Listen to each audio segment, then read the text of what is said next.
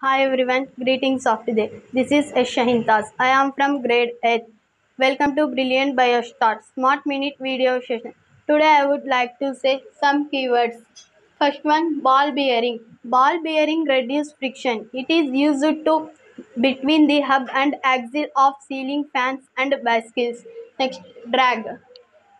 The frictional force exerted by fluids is also called drag.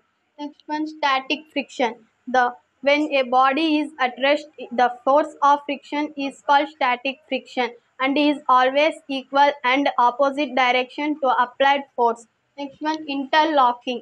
Irregularities of two surfaces in contact in may clap with each other, increasing friction.